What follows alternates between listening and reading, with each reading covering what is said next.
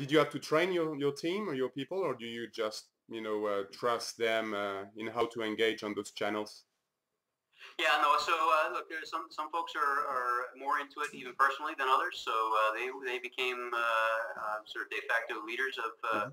of the charge, and we got people up to speed, and certainly did training. We still do training. We still do on hands-on training. And geez, how about this? What about this? Where should we go? What should Hmm. we think about next? So it's an iterative, ongoing process for us.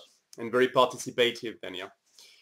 Yeah, Yeah, absolutely. I think that's for any organization, whether financial services or otherwise, it really has to be.